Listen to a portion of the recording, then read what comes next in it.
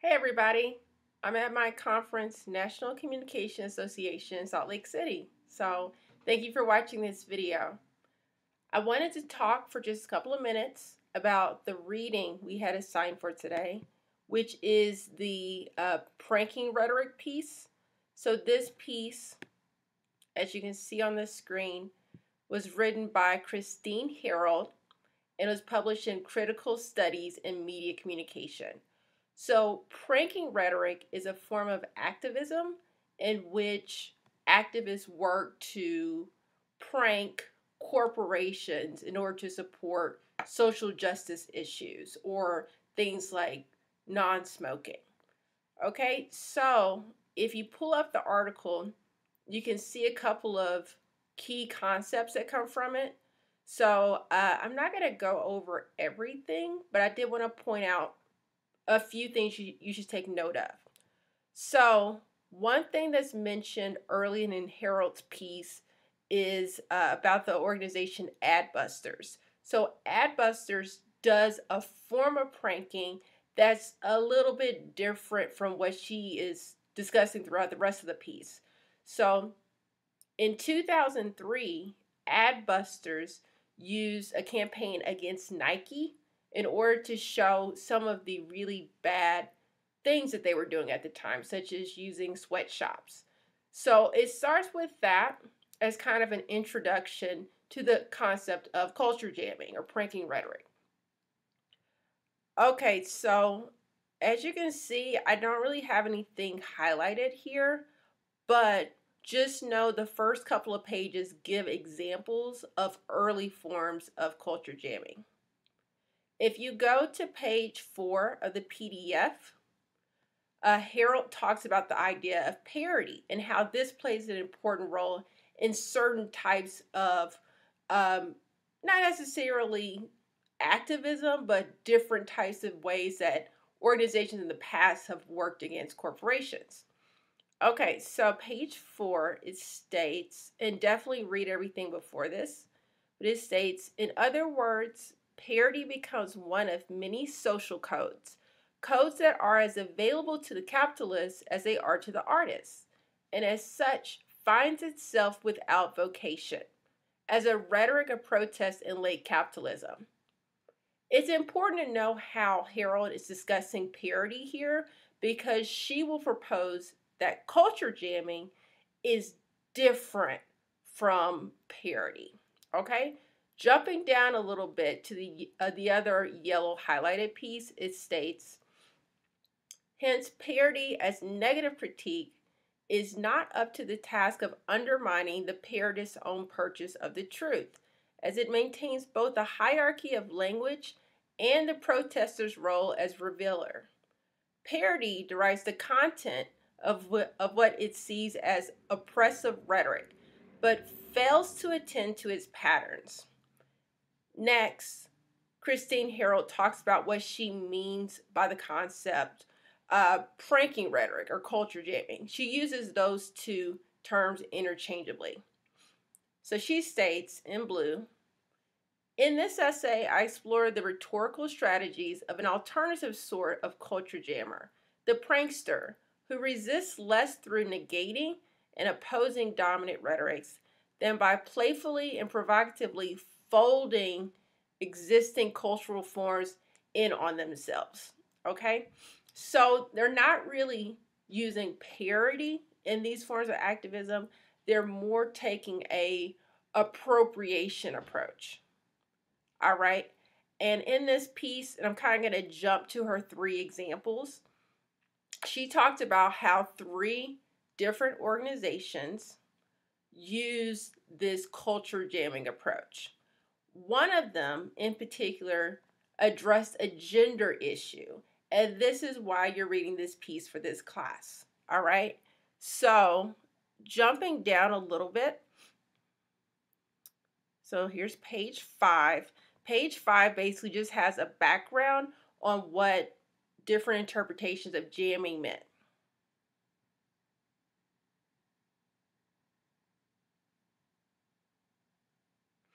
Okay, so I'm on page 6 now, and it states in the middle of this page, Finally, and most crucial for the discussion of pranking that follows, whereas parody may have significant impact in certain rhetorical situations, it should not be seen as a transhistorical category that is inherently subversive, primarily because capitalism itself is not a transhistorical system. It is constantly taking new shapes and producing different kind of effects. So, although parody is not always subversive, so like if you were watching a parody on YouTube, it's not necessarily pushing back against some institution. Um, she's kind of saying like this is why she can't fully use parody within this argument. And so with culture jamming, it uses a lot more appropriation. It uses a lot more of using aspects of the corporations to fight against them. So I'm going to jump down. There's discussion of media pranksters on page 7, and all of her examples are related to the media and how it promotes their activism. Okay, so I'm jumping down. Before I get to my 3 examples, I wanted to give one older example of how individual artists can serve as or could have served as culture jamming artists. So on page 7, at the bottom of the page, and this is going to lead really nicely into our first example. On page 7, it states in yellow, whereas parodists attempt to change things in the name of a presupposed value, comedians diagnose a specific situation and try something to see what responses they can provoke. Next, she gives the scenario of one culture jammer named Joey Skaggs. Skaggs became famous because in the 70s, he did a prank where he pretended that there was a new establishment called the Cat House for Dogs. Cat house is another term for brothel or a place of prostitution. So he jammed the media by using the idea that there would be a dog brothel. And as you see in these 2 highlighted sections, this is kind of what he did. So it's not as important to know that it was called an image event, just for our purposes, view it as culture jamming. If I were in class with you, I would go over these next couple of paragraphs on page 8. So just look to see what Joey Skaggs did, because it was kind of showing how news media in the 70s were very sensationalized. So instead of focusing on important issues, news media would turn to something that seems most outrageous. That's why he knew this idea of a cat house for dogs would become really big news within New York at the time. All right, so, and here's another example here from Joey Skaggs. Okay, so jumping down, we're on page 9 of the PDF now. So this section I haven't read. This basically just gives another explanation of what she means by media pranking. So you can take a look at that. She uses the idea that pranksters fold culture in on themselves. So she's explaining that in more detail.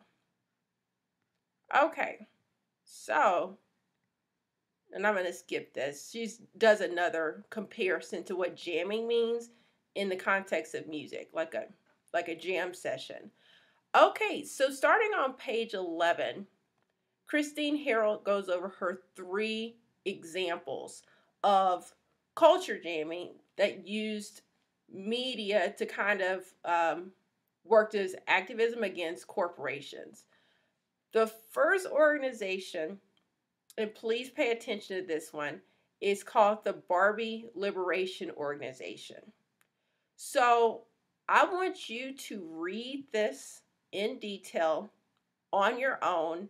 It pretty much explains itself, But I'm now going to show you a news clip from 1991 that talked about this activist stunt. So let's take a look.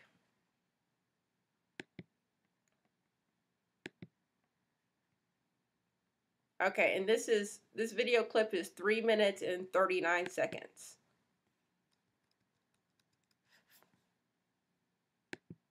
Liberation organization targeted toy stores. Hi, I'm Team Talk Barbie, the spokesdoll for the BLO. We're an international group of children's toys that are revolting against the companies that made us.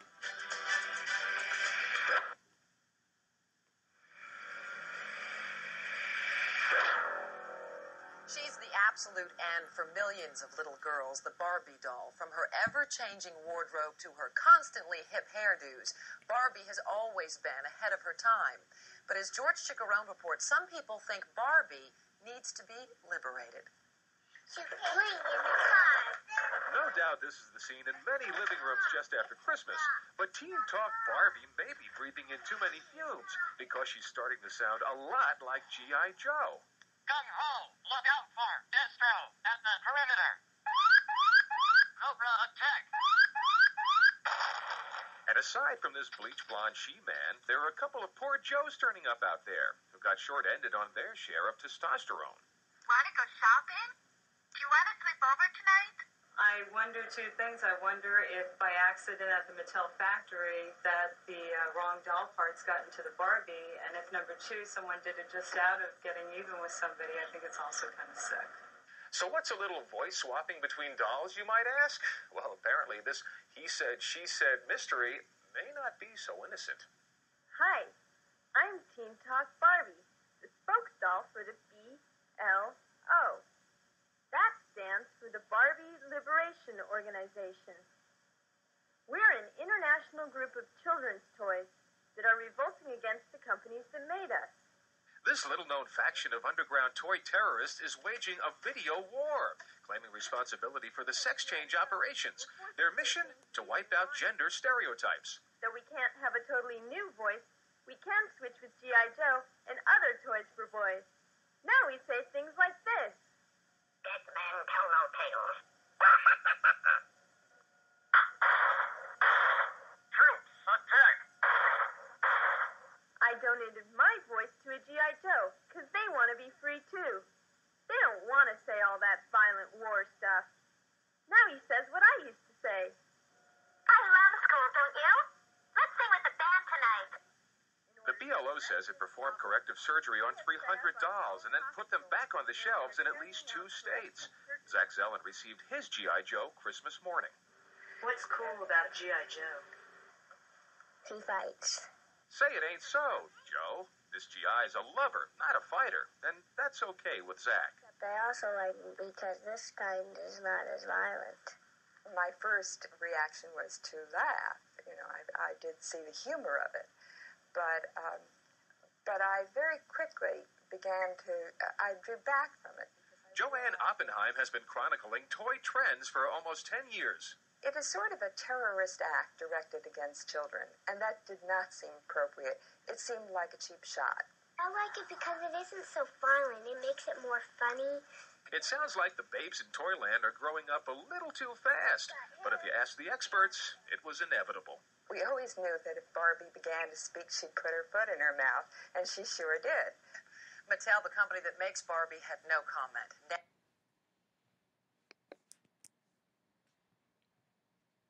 Okay, so you just saw that video, and that gives a good summary of what happened with the Barbie Liberation Organization. So Christine Harold also gives her own explanation of what happened. And if you turn to the passage in blue, this is one common outcome that took place that year. It states, when children open their toys on Christmas morning, instead of Barbie chirping cheerful affirmations of American girlishness, she growled in the butch voice of G.I. Joe, "Eat lead, Cobra," and "Dead men tell no lies," and "Vengeance is mine." Meanwhile, Joe exclaimed, let's plan our dream wedding in Barbie's voice. So they were using this culture jamming event in order to show the gender norms that are taught to children via toys. So yeah, and continuing on, it got a lot of news coverage. People from the BLO did interviews with things like NPR, National Public Radio. And so on the back of each Barbie doll and G.I. Joe were stickers that said, please contact the media. Okay? So they wanted, or call your local TV news. So they wanted the parents to contact the news to kind of spread this activist message. So basically, the reason why this ties into media activism is the use of the media to spread information about what was going on. So yeah, I think it's really interesting. It also provides one approach if you would like to do your own activism in the future.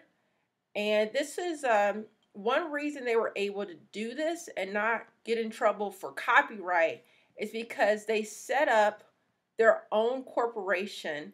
I think it's pronounced Mark.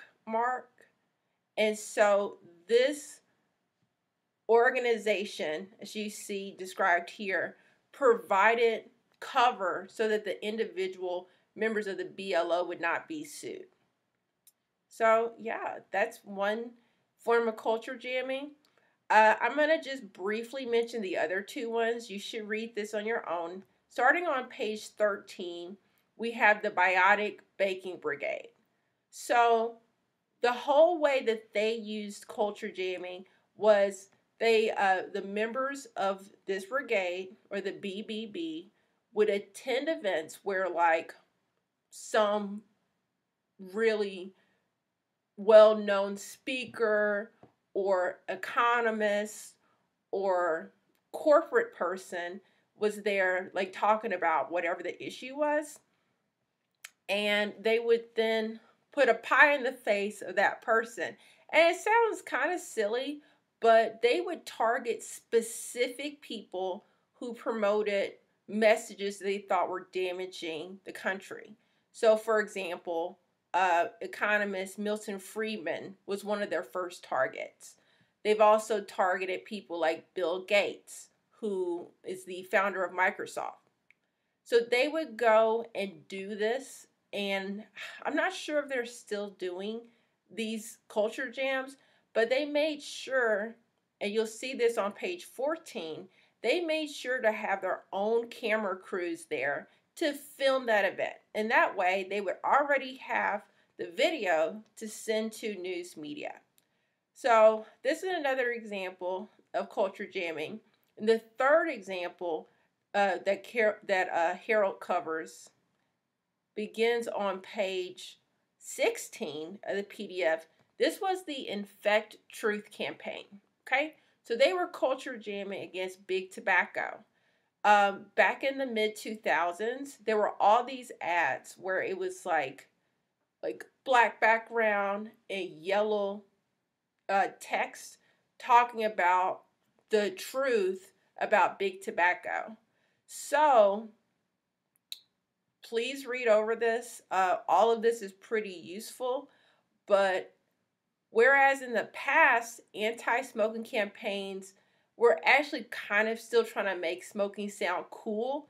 Like in the 90s, there was a thing where it was like, tobacco is wacko.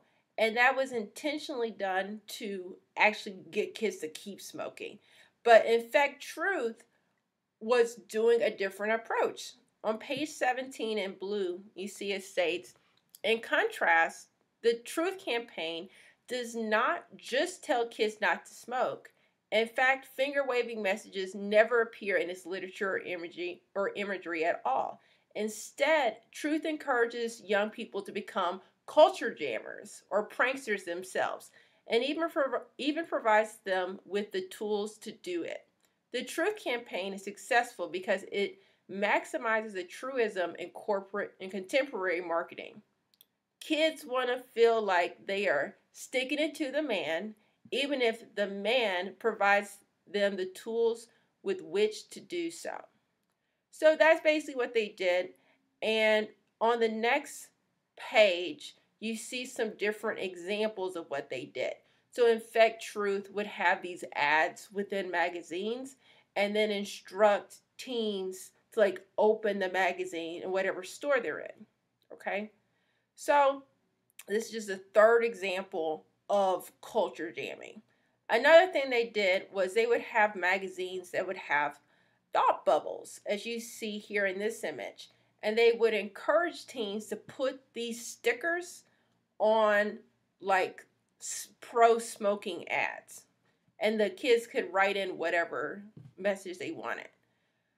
So, and it states here on page 19 in yellow, the content of Truth's campaign rhetoric is not fundamentally different from the adbuster strategy of negative critique.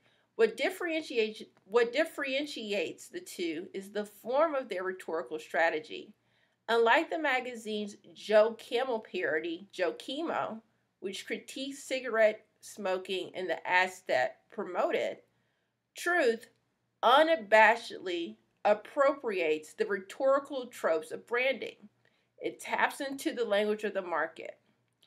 Its signature color orange, its use of white asterisk pop-ups to connote a virus spreading, and its digital font are consistent in its magazine, television, and internet campaigns.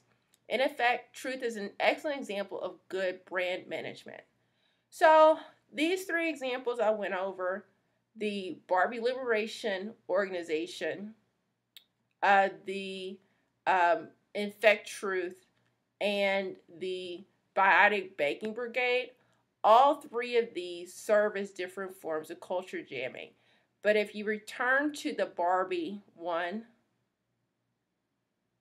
I'm just scrolling up here. The Barbie Liberation Organization, this is the one that directly connects to how culture jamming can tie into gender. Okay, and so before I have you finish this video, I want to direct your attention to 4 different contemporary organizations that do forms of culture jamming. Okay, and all of these have websites. These are different forms of arts activism.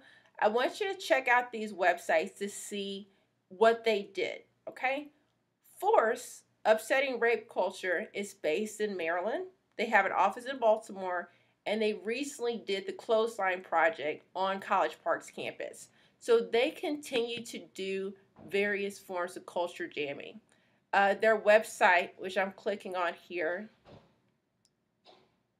looks like this. It's coming up. And if you're interested in getting involved, they constantly have events happen in Baltimore if you're able to get there. And usually they promote their events on Facebook. So if you're on Facebook, you can check it out. If you're not on Facebook, you could always go to their website, okay? So a couple of weeks ago, or I guess that was on November 4th, they had a hike for healing, for example. The second organization is actually a solo artist, is Banksy. He created a walled-off hotel, which is right between the Israel-Palestinian dividing line. So this hotel is a form of culture jamming, and it's a working hotel, and it's pretty interesting to read how this functions as an activist art. The third example is Guerrilla Girls, and this is one of the more prominent activist groups with feminism. Let me just copy and paste that. So Guerrilla Girls has been around for close to 3 decades at this point.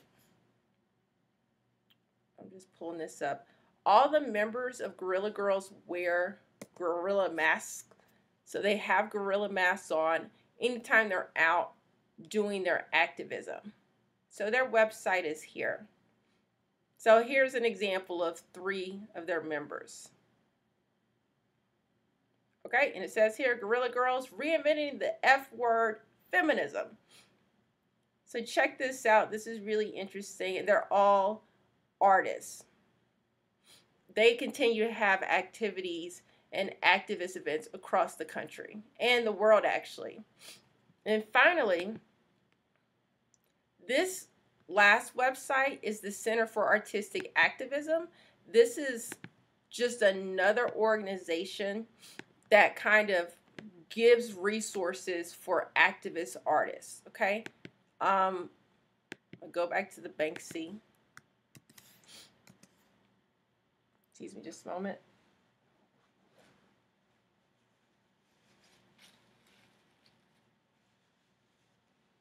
Okay, so the Center for Artistic Activism, I guess they may have, if you need a shorter abbreviation of the website, it's C4, the number 4, AA.org, okay? And they just have different resources for arts activists. So yeah, it's pretty cool. Okay, and with that, I'm going to return to Force. So yeah, please check out these websites and make sure you've read the Christine Harold piece. I just gave you a brief overview of what all is included in this article. And after our critical dialogues on Monday, November 12th, I can talk for a couple of minutes about other ideas from the Harold piece and answer any questions you may have had. And yeah, if you have a chance to check out these websites, I'd love to hear your thoughts. Okay? All right. So I hope to see you all tomorrow in class. Thank you.